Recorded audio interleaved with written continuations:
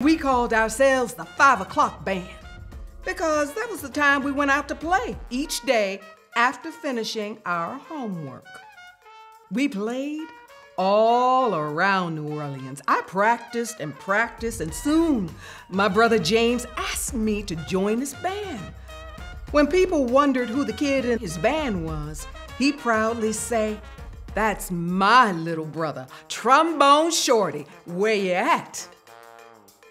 And now, I have my own band called Trombone Shorty and Orleans Avenue, named after a street in Treme. I've played all around the world, but I always come back to New Orleans. And when I'm home, I make sure to keep my eyes on the younger musicians in town and help them out, just like my brother did for me.